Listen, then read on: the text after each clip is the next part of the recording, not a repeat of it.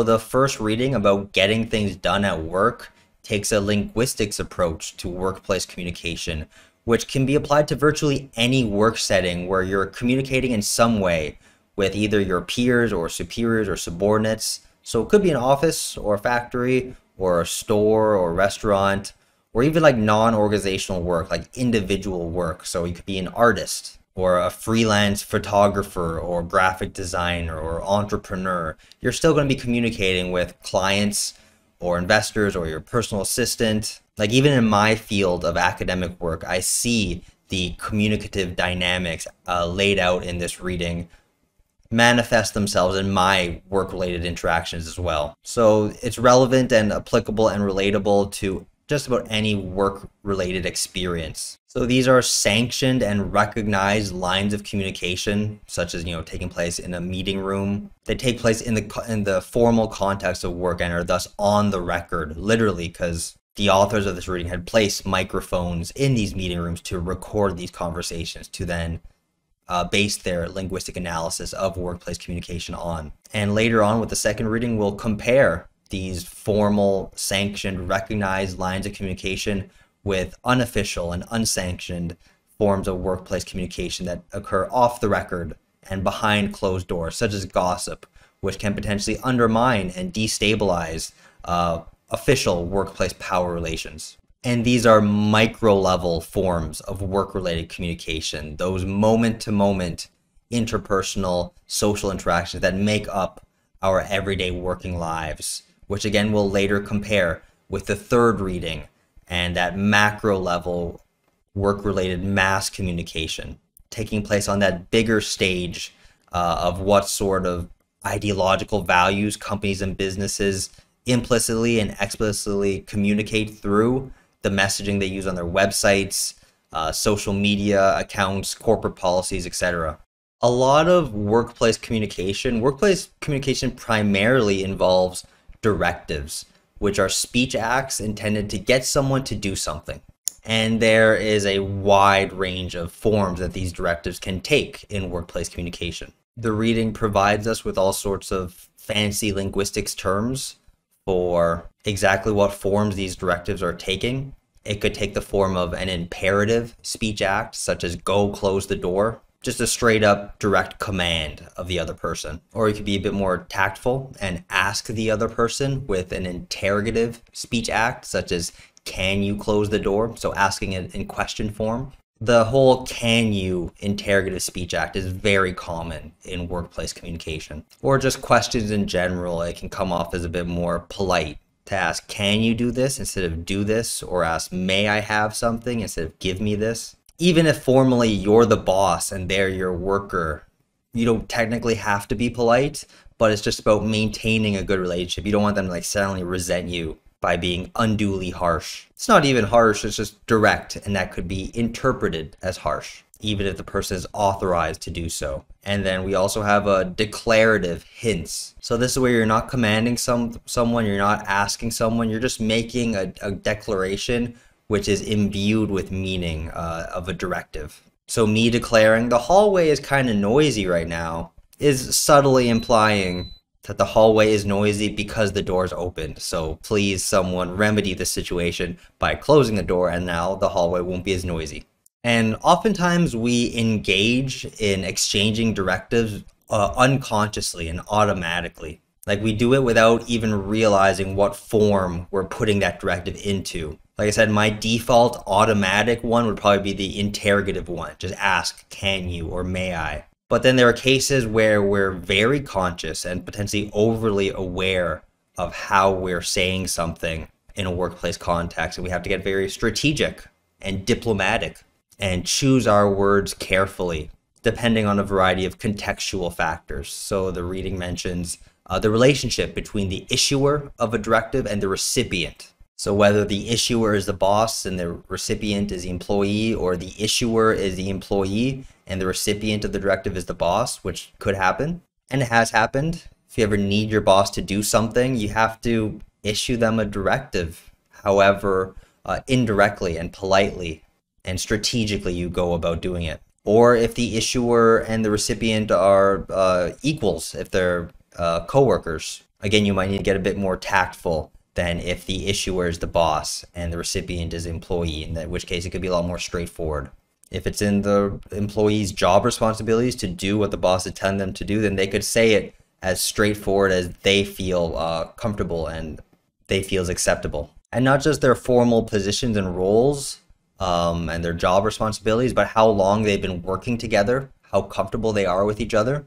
Like some bosses and employees work together for years and they become very informally close and can communicate in ways that an outsider may be shocked to realize that one of them is the boss and one of them is the employee because of how informal it is. So you could get to know each other, your coworkers or your boss, your subordinates, and then you learn which modes of communication they respond to. Some of them may respond better with direct directives. You could try to be indirect and give them a hint, but they may not notice the hint or catch the hint or respond to it. So you learn more about the idiosyncrasies of each person in your work environment and how to best get them to do what you want them to do.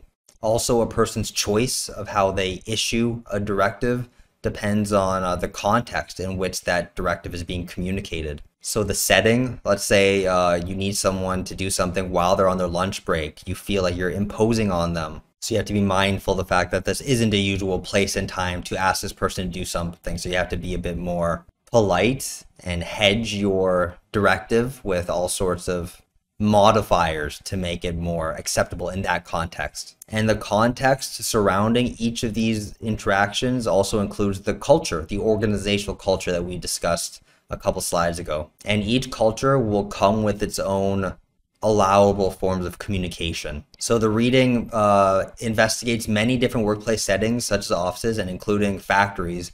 And one of the factory examples of a boss giving their employees a directive was very straightforward. The directives took what the authors call a bald, unmitigated form, because it was just a direct directive. Just do this. Because that's probably more inherent to that workplace culture, a lot of working class individuals comprising that workplace, so that blue collar culture leads to blue collar communication.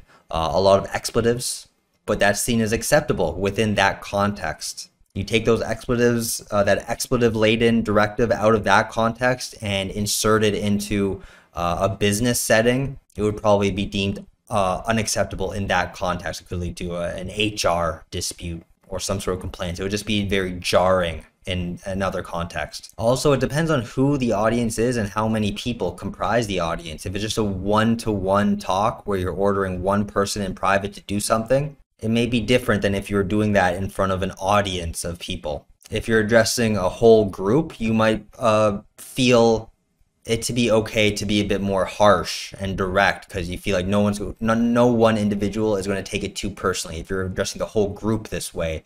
But if you're addressing one person in that same harsh, expletive-laden manner, then it could be seen as a bullying or picking someone out or picking on them. And then also not just the surrounding context, but the nature of the directive itself, the nature of the thing that you're trying to get someone to do.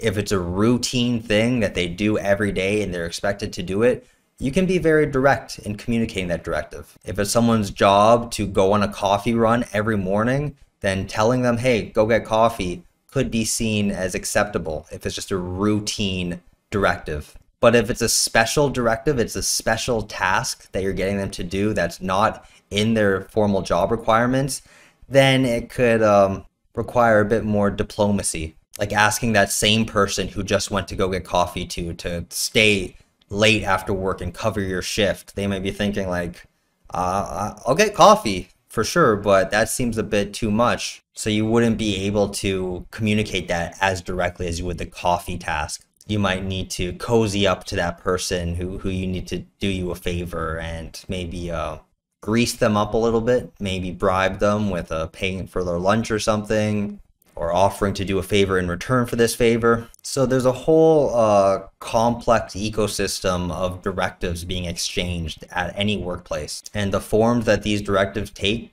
often depends on the people exchanging them and the context in which it's happening. But here's where I find a problem with this reading. This reading is the only new reading for this week's lecture. The other two readings I've included in previous offerings of this course. This one is a brand new inclusion this semester, and I find it's not very critical.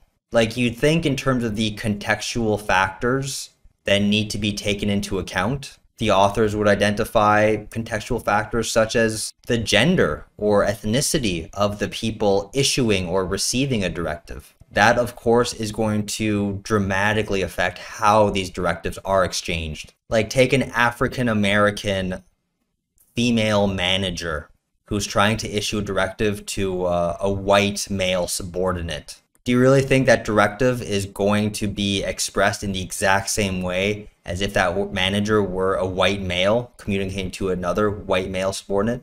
That's obviously going to play a role in structuring that interaction and structuring the field of potential action for both the issuer and the recipient in that context. And again, there's all sorts of mentions of organizational culture, but not how it affects people in that culture who don't fit in to the dominant gender or ethnicity. So an organizational culture can very strongly overlap and very closely overlap with white upper class male culture, in which case those who don't fit into that specific subject position and those specific ways of communicating, those communicative tendencies, then they're going to be afforded less power and potential to communicate and have their meaning heard in that context. Like, this reading tends to oversimplify a lot of cultural and gender dynamics that we've taken effort to point out so far in this course. Like, it tends to paint workplace communication as being very clear-cut, cut and dry, but it doesn't take into account the fact that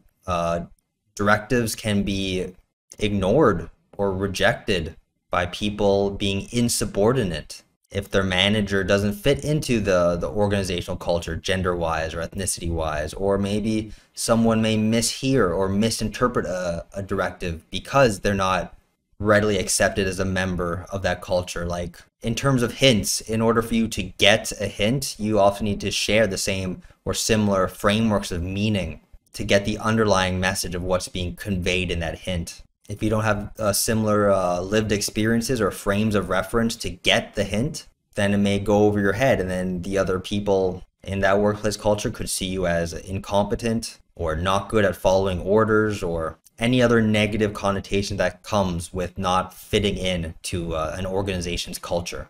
So going back to the reading, those in authority roles can employ a variety of linguistic and pragmatic devices to intensify their directives, such as increasing the volume of their utterance, addressing the worker directly, such as "you close the door," or appealing to something the recipient is likely to comply with. So appealing to authority, saying the boss wants you to do this, or appealing to safety, like if you don't do this, then someone could get hurt, or appealing to team solidarity, like, hey, you want to be a contributing member of the team, don't you? Well, then you got to do this. All these things turn the heat up on the recipient of the directive. This can also include incorporating certain intensifiers, such as very or definitely. So it's very important that you do this, or you definitely have to do this, or just, like, I just need you to do this. These are sentence enhancers that modify the meaning of your directive to make it more intense and strengthen it. There are other modifiers that make the directive more obligatory, such as must and have to. If you put those words in it, then the recipient is perhaps more likely to comply because they'll feel the urgency expressed. And strategies such as repetition. So, hey, have you done that thing I asked you to do yet? We're just repeating the directive in different ways, so that maybe one way will ring true or hit home closer for the recipient when it's expressed in a certain way. And then conversely, just as there's all sorts of linguistic techniques and devices to turn up the heat on the recipient, there's also ways of turning down the heat and mitigating their directives instead of intensifying them to reduce the force of that directive. And these techniques and strategies include hedging, which means filling your directives with mitigating terms. So, well, I sort of need you to do this, you know. Well, sort of, you know. Those are all hedgings. that kind of take away a bit of the certainty, like it's kind of the inverse of must and have to. And they all kind of soften the directive a little bit. And it wasn't until doing this reading and discovering the term hedging that I realized that my sentences are full of hedges. My sentences are like a garden and how many hedges there are. I realize that I hedge a lot. Basically, every sentence has a pretty much, or you know, or just a little bit, or just some sort of modifier here and there so that I'm not making definitive black and white statements. I'm always leaving a bit of leeway. And this may be characteristic of a Canadian culture in general. Again, that politeness, how we try not to come off as too direct or harsh, and thus we hedge a lot in our speech. Could also include modifiers such as would and might. Like it would be nice if, or it might help if, and then comes the directive after the blow has been softened by those kind of terms. And just like repetition can be used to intensify a directive, it can be used to mitigate a directive if you're repeating positive reinforcement. Like, you're doing a good job and I need you to do this, but good job though. So you're couching your directive in compliments. Tag questions is when you tag a question at the end of your directive. So I'd prefer the door closed, wouldn't you? The wouldn't you part is the tag question. And this one's very common too. Again, it's diplomatic to go about convincing people in indirect ways. So I would say that, insert directive here, don't you agree? Like the don't you agree is giving them the opportunity to assent to whatever directive you want them to comply with. And you could also use the pronoun we instead of you to make it seem like it's a collective thing, like we're in this together. So instead of I need you to close the door, you could say we need the door to be closed. And various other strategically employed supporting moves that kind of surround and cushion the directive, to kind of bubble wrap the directive before it's sent to the recipient. That cushion the directive so that it softens the blow, it softens the impact. And people may find themselves complying with whatever you directed them to do without even really realizing it, without even really acknowledging that it actually is a directive.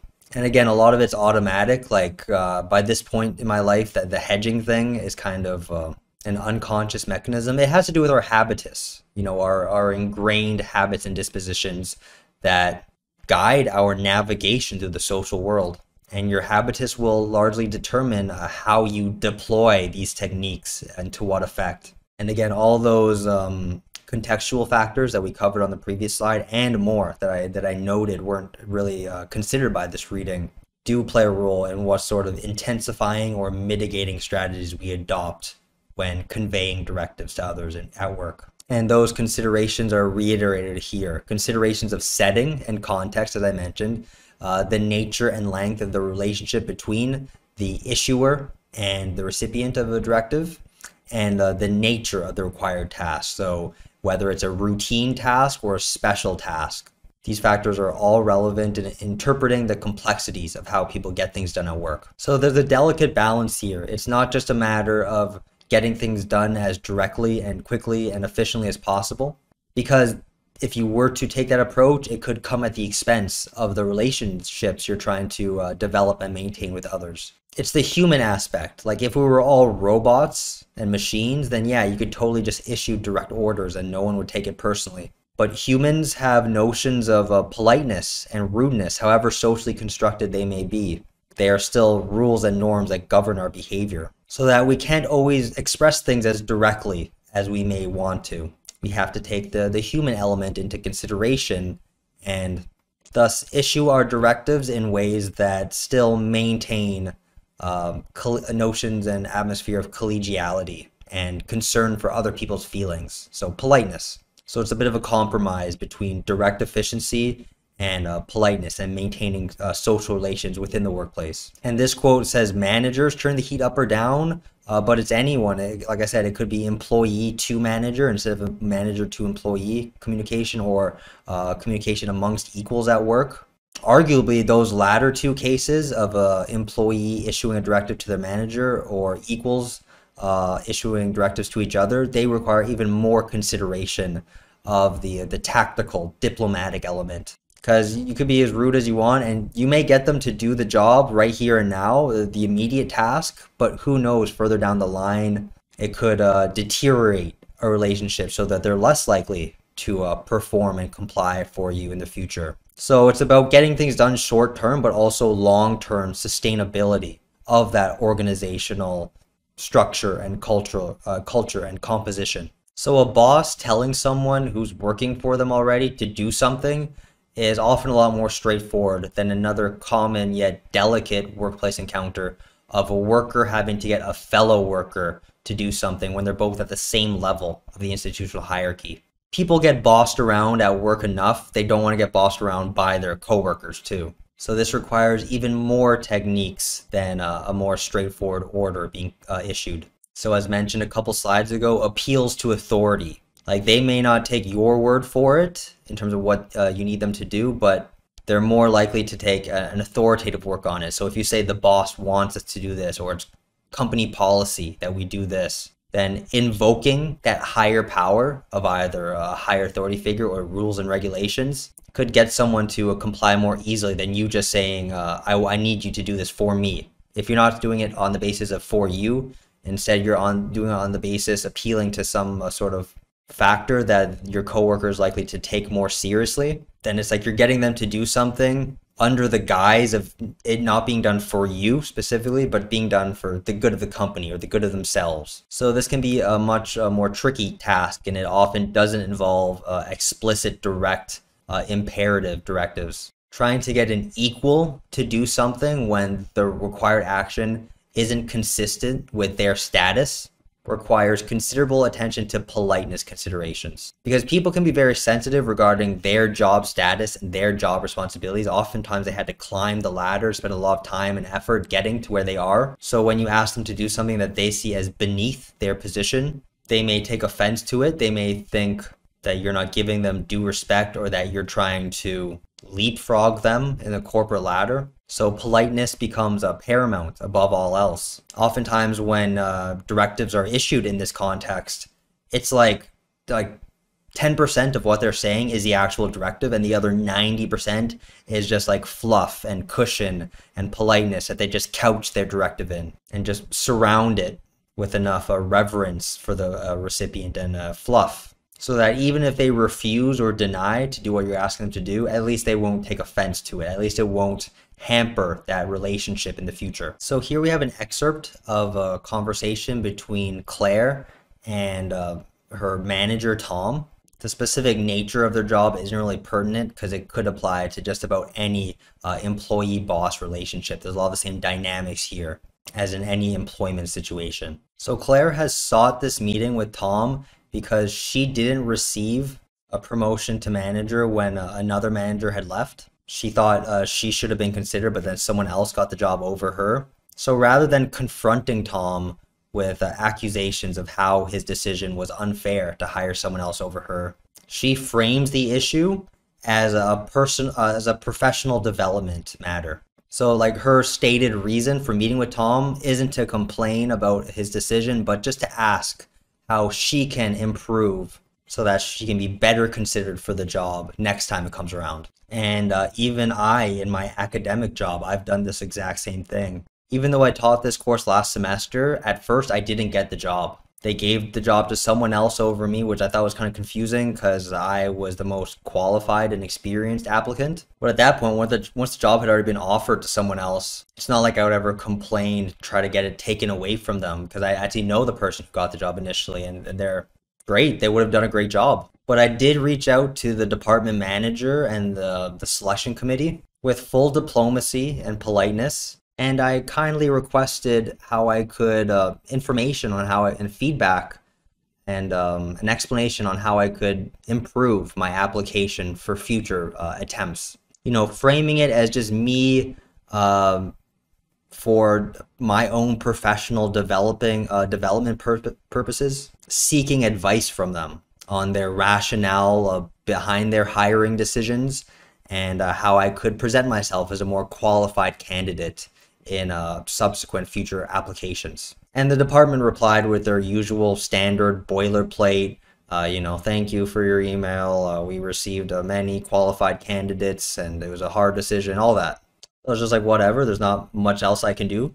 I did the best I could this time around, and hopefully they'll consider me more seriously next time. And then a couple weeks later, their first choice dropped the position because of what we discussed last week with the whole 20% pay cut thing. Their first choice for the job rightfully didn't like the fact that it paid 20% less than previous semesters, so they declined the position at the last minute, and then it was offered to me. And who knows, if I didn't reach out to them before that just to ask how I could improve to be considered next time, maybe that made the difference. Maybe that showed them like, wow, this guy genuinely wants to improve. And he didn't complain at all that he didn't get the job the first time, so we should give it to him now. And the rest is history, because like I said last week with the whole seniority system for sessional instructors, if I didn't get the position last summer or the previous summer, summer 2021, then I would have had less seniority points relative to other applicants for this semester, fall 2021, and I probably would have got the job this semester either. So a little bit of diplomacy can go a long way, and just maintaining relationships. Like I could have vented at the communication manager and be like, why didn't you choose me? I'm going to the union.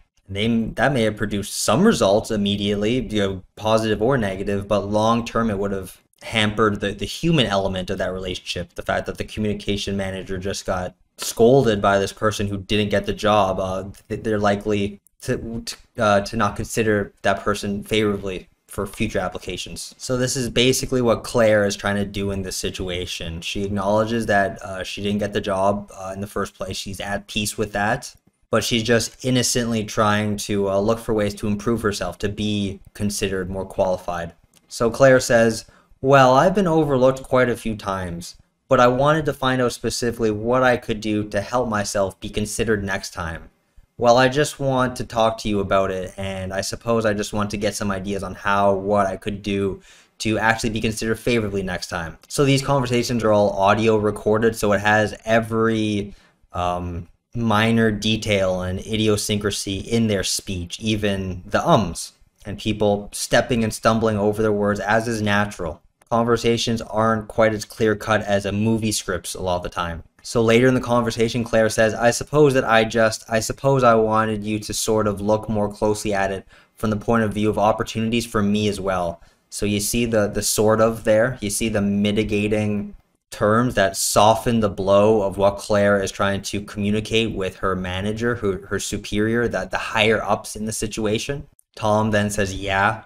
And Claire then says, because I mean, if you go on precedent, and if I don't get any opportunities, then I don't get considered next time. So she's basically using the same seniority argument that I had in my position, where like, okay, you went on precedent for the initial decision, that's all well and good, but now that's setting a precedent for future hiring decisions. So if I was excluded from that first decision based on your criteria, then I'm going to be excluded every other time from now on. So can you please expand your criteria to include other factors that make me qualified? And again, she's framing this for her own professional development. She's talking about opportunities like, hey, I'm an employee, I need to grow, I want to be valuable for you.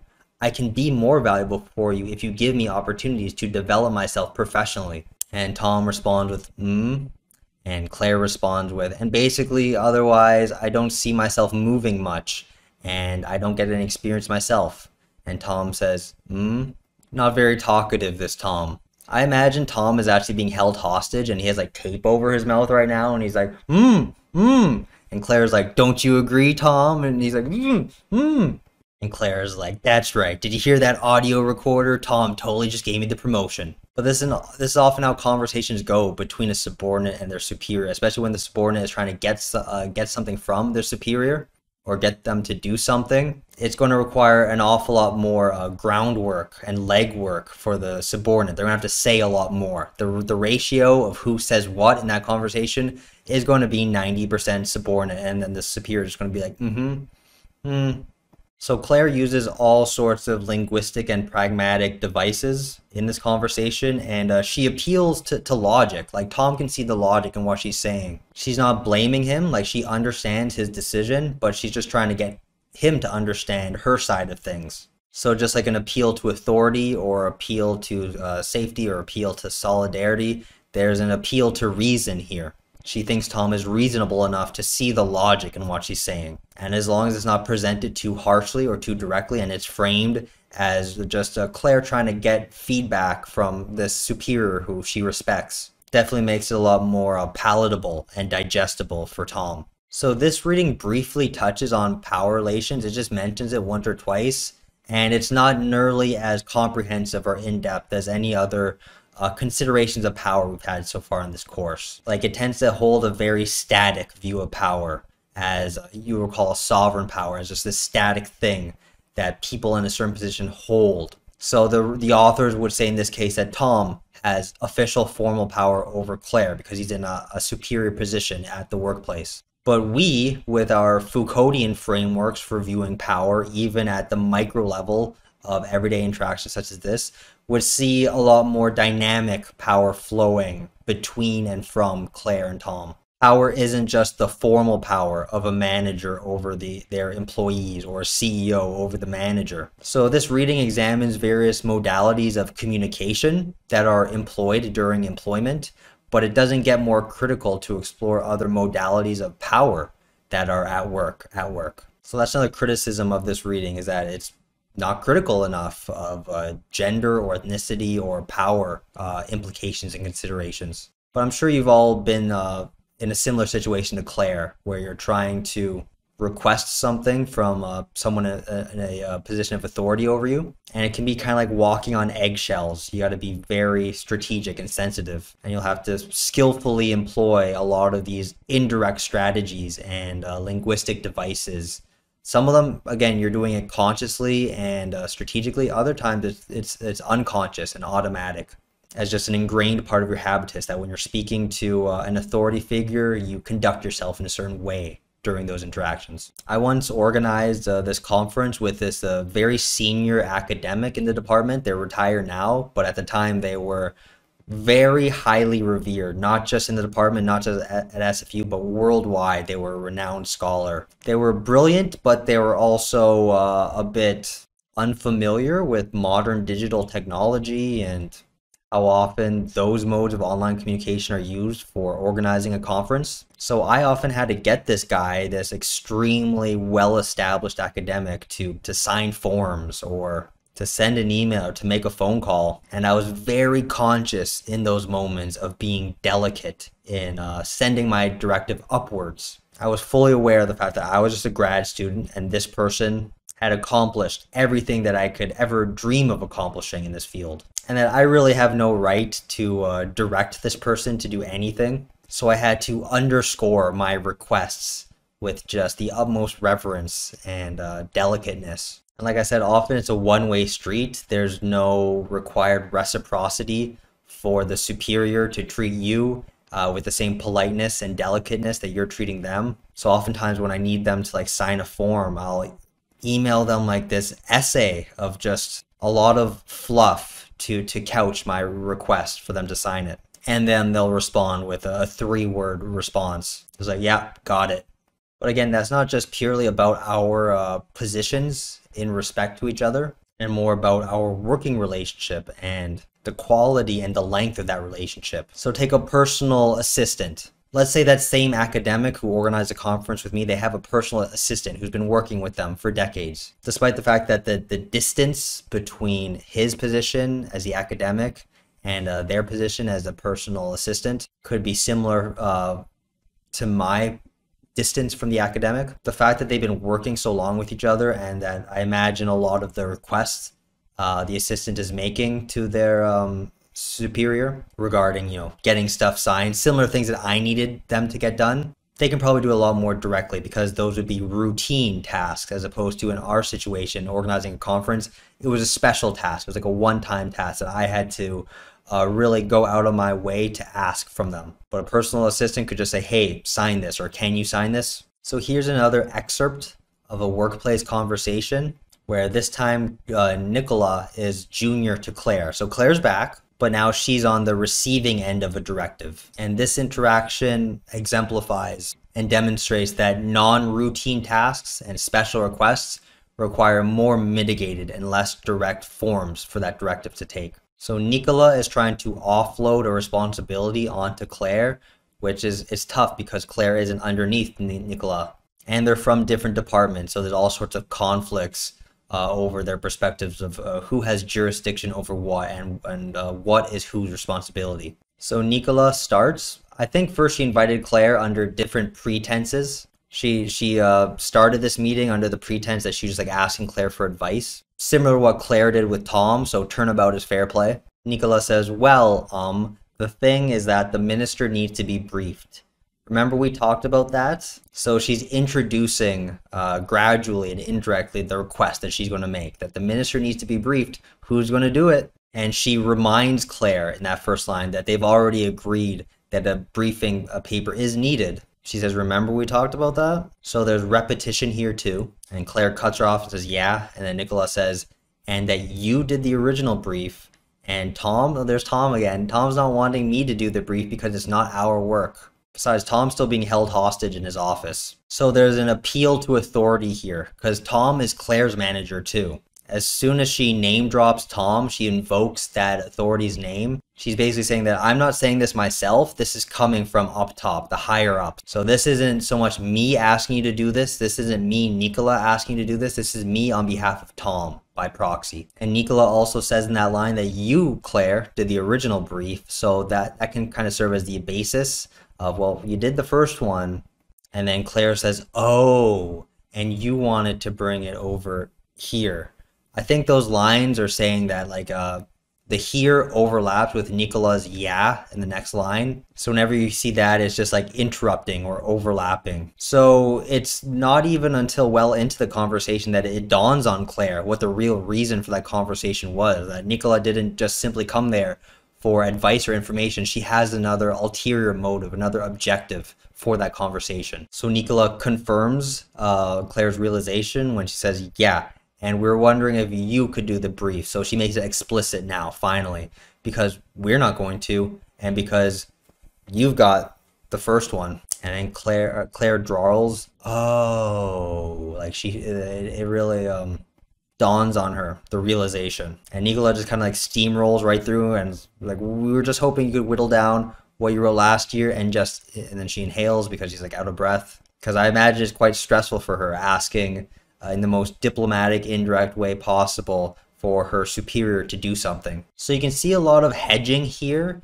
to minimize the magnitude of the task that's being requested of Claire. So she says, we were just hoping you could whittle down what you wrote last year. So the we there, remember using the we pronoun instead of I versus you. And the word just there, it kind of minimizes, like, hey, just do this. Like, it makes it seem like it's not a big deal. Like, they're not imposing upon you that much to do this minimal requirement. And the word hoping, like, I'm hoping you can do that. How many times have you seen that email? Like, I hope you'll agree, or I hope to hear back from you soon. It's like the ultimate hedging in any polite communication. And it's this subtle negotiation, it's this tug of war. Like, you don't see it on the surface, but basically it's a tug of war. Or the opposite, a push of war, where one department is trying to push a task onto another, and the other department is trying to push back and say, no, that's not our job, that's yours. But on the surface, it just sounds like a polite, productive, constructive conversation. And Claire is a player in the game too. She's not just outwardly, explicitly saying no. She ends this portion of the conversation by saying, the problem I've got is that, like now she knows that this is the game we're playing, Nicola, that this is what you're asking me to do. I'm going to push back, but I want to play the game by your rules. I'm going to do it just as diplomatically, and let's see who wins. Like, this exact directive of getting someone in another department to do something could take any number of forms. But this is a form that allows for a collegiality between the parties. There's no direct antagonism, there's no blaming, there's no finger pointing, there's no yelling, there's no throwing of bricks through windows. It's done in a sustainable way that maintains relationships so that a bridge isn't burned between Nicola and Claire. Finally, let's learn to take a hint, shall we? So the least direct way of communicating, or one of the less or least direct ways of communicating directives at work, is through hints, dropping hints, which are utterances where the directive intent is not directly or conventionally derivable from the words uttered. Rather, recipients of that directive that's been hinted at them must infer what's required from their knowledge of the surrounding context. So there's no direct conveyance of meaning. It's all implicitly conveyed by the sender, and it's then inferred by the receiver. So a hint given earlier in this lecture was the hallway noise is kind of loud, or oh, it's getting kind of chilly in here, hint, hint. If someone has to say hint, hint, then it's probably not a very good hint, but you know what I mean. And if they have to say you know what I mean, then it's also probably not a very good hint. But those are cases where what's being, the directive intent needs to be inferred with by the surrounding context. So the person in that context has to look around and say, oh, the door is open. Maybe that's why this person is declaring that it's chilly or it's loud outside. So the directive intent is inferred from the social context of that interaction. So the role relations that the person who's being hinted at to close the door is in a subordinate role, is in a role where that could be expected of them to have to close the door, and the rights and obligations of participants. So it's within the realm of acceptability that the person issuing that hint to you has the right to request that of you. If they didn't, then you could infer that they're just chilly or that they're just sensitive to noise. And also the discourse context that the reading mentions. So the supporting moves that precede and follow that hint. So maybe before the person says, hey, it's quite noisy in the hallway, they're kind of like staring at the door, or they keep looking at the door to try to make it obvious that's what they're referring to. Or there might be an awkward silence after their hint, and they might go, and if you hear someone do that and you give them a cough drop, that probably means you missed the hint.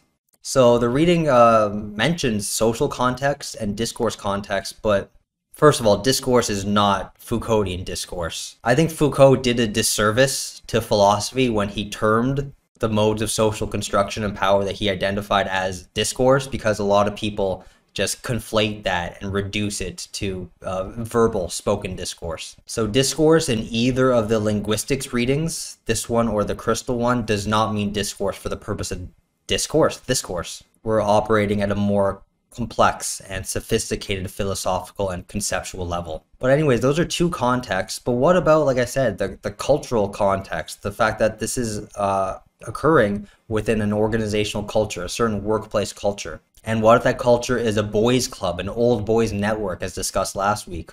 Then people who aren't white upper class males, they may not get the hint because the hint wasn't intended for them. Like, there are ways for people to talk about others in their proximity by talking about them indirectly.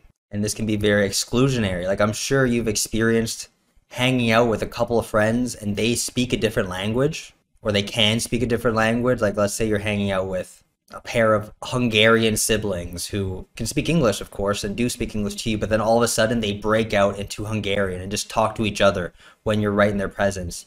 You can feel kind of excluded. You feel that's kind of rude. Like, why not just speak in English so that I can understand and participate? And you start to wonder, like, are they talking about me? Is that the reason why they suddenly switched to a different language while talking in my proximity? People can speak in a different language without speaking in a language other than English. They can use hints and the lexicon and the conversational styles and meta communication that are more aligned with a certain culture, white upper class male culture, so that even if people in your presence are speaking English, they could be hinting and speaking indirectly in a way that they're talking about you, or they're excluding you, and you wouldn't even know it, or you wouldn't feel it as overtly as the Hungarian language example. So take golf references and golf terminology and golf metaphors. Like, in order to play golf and be experienced with golf, you often need to have somewhat of a privileged upbringing to be able to afford the equipment and the lessons and the fees to go play golf at a course, and the membership costs. So now imagine a workplace where most of the people fit into that white upper class